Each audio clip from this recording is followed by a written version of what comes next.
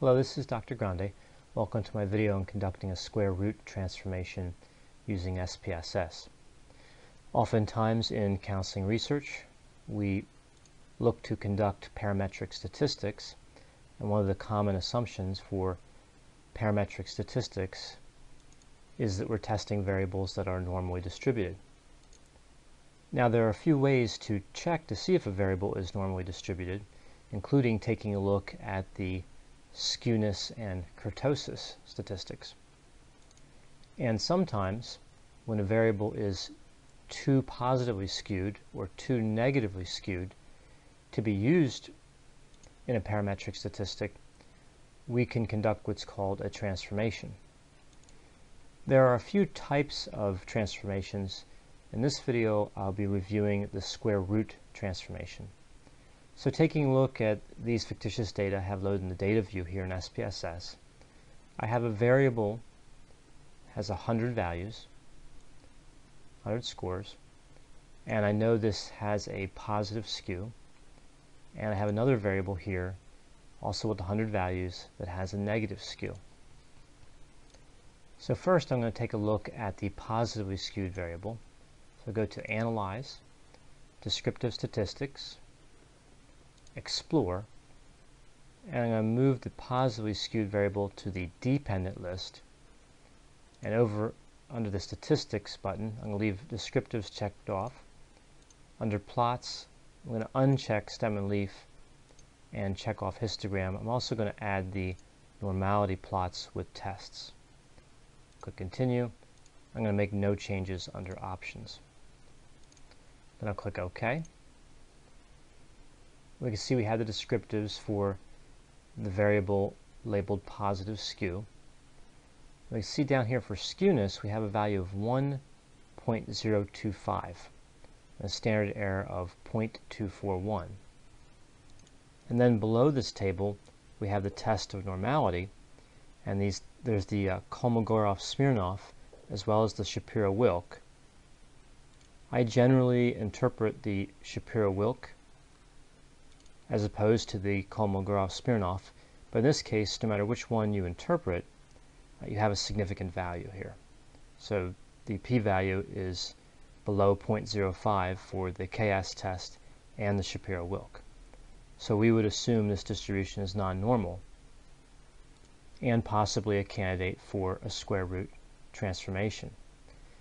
So when looking at the skewness, there's a number of rules you can apply to determine whether the skewness is a problem or not. The rule that I typically use is that I look to see that the skewness, the absolute value of the skewness, is not greater than 1. Absolute value not greater than 1.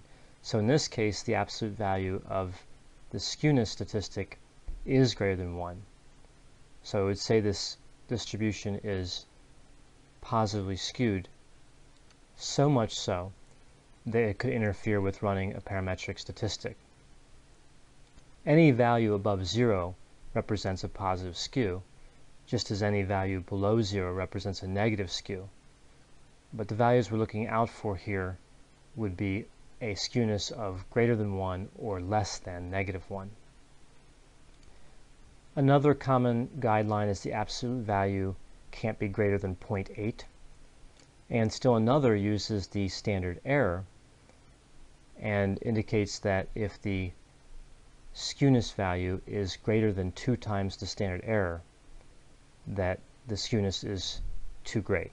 So in this case, whether you apply the rule with the absolute value greater than 1, absolute value greater than 0.8, or the statistic greater than 2 times the value of the standard error, under all three of those rules, this distribution is too positively skewed. And before I run a transformation, I'd like to look at the histogram to get an idea of what the positive skew looks like for this particular distribution. And you can see from the histogram it's pretty clear that the tail goes to the right, so we're dealing with the positive skew here. If the tail were moving to the left, that would be a negative skew. So to move forward with a square root transformation for this variable, I'm going to go back to the data view, although I don't have to. I can run the same analysis from the output view. I'm going to go to Transform, Compute Variable, and first we need to name a target variable because it's going to create a new variable for the transformation. So let's call this one SQRT, square root, and then PS for positive skew. Then if we look at the function group here on the right, under arithmetic, we move down a bit, we can see the SQRT function, that's square root. Just double click that. And in the case of a positively skewed distribution, this is fairly straightforward. We just put this variable in the parentheses and click OK. And as you can see here in the data view, we have a new variable that was created, square root PS. So this is the square root of all the values in the positive skew variable. So now let's analyze this new variable and compare it to the non-transformed variable. So we'll go to Analyze, again to Descriptive Statistics, Explore, and I'm going to leave the positive skew variable in the dependent list and just add the transformed variable. I'm going to leave all the other settings the same and click OK. And we can see the original skewness value for a positive skew variable, 1.025, and we can see now at the transformed variable it's 0.729. So we have corrected the skewness to bring it within an acceptable range. Moving down to the test of normality, however, we can see here that we still have a significant value for the KS test and the Shapiro-Wilk.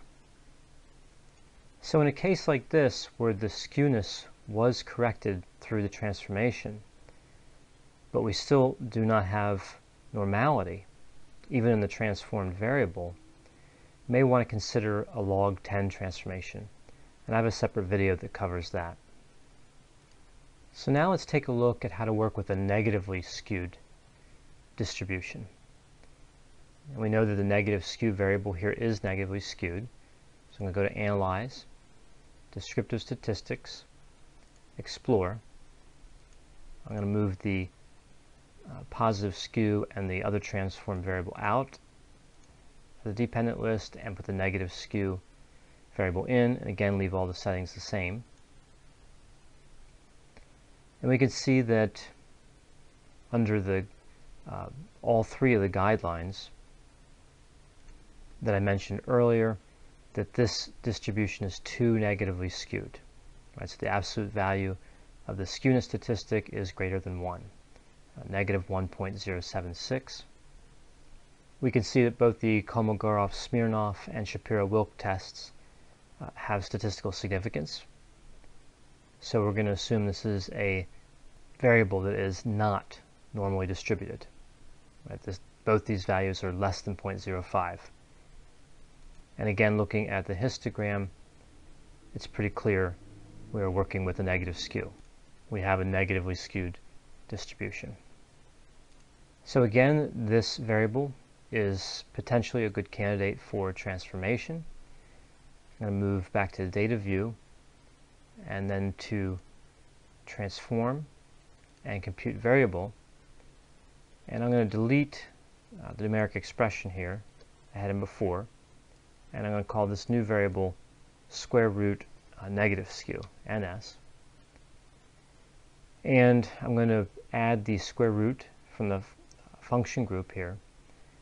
But when working with the negative skew, before we can take the square root of the variable, we have to do what's called a reflection. And in order to do reflection, we need to know the maximum value in the variable. So if I move back to the output view, move back to the descriptives for the negative skew variable, I can see that the maximum is 72.5. I want to keep that in mind, 72.5. So moving back here to the compute variable dialog, we can take care of the square root calculation and the reflection in one line of code here.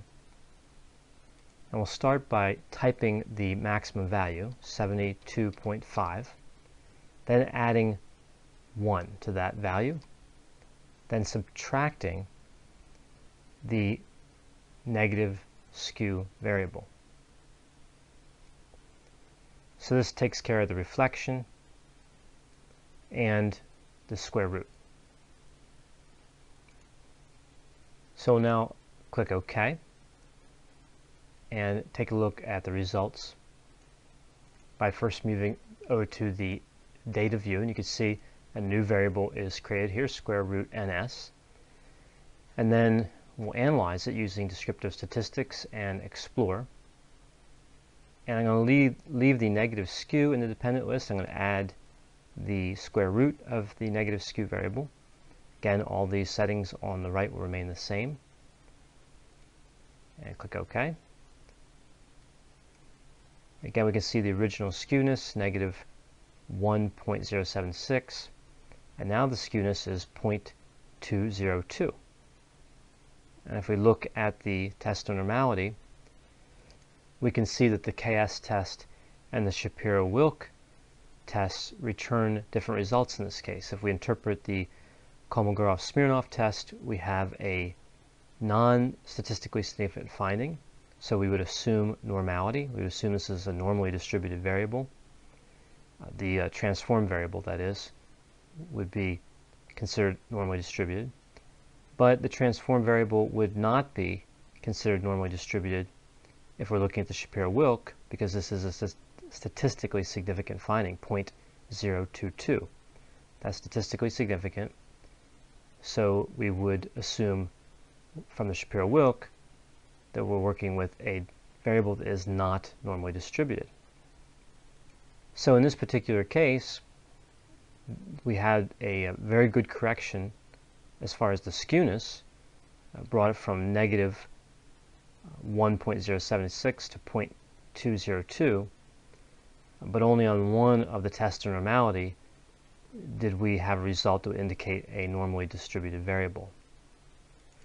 So in this case, you could look at a log 10, or again, some researchers interpret the KS and not the Shapiro-Wilk. So in that case, you would have a normally distributed variable to work with. So there are a few possibilities here, depending on what guidelines and tests you use to determine normality. I hope you found this video on conducting a square root transformation in SPSS to be useful. As always, if you have any questions or concerns, feel free to contact me, and I'll be happy to assist you.